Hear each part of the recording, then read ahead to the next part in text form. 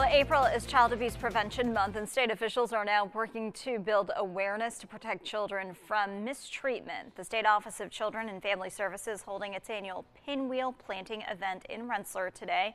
Pinwheels are a universal symbol of childhood free of fear and trauma. This year's campaign focuses on strengthening and supporting families. The goal is to prevent abuse before it happens.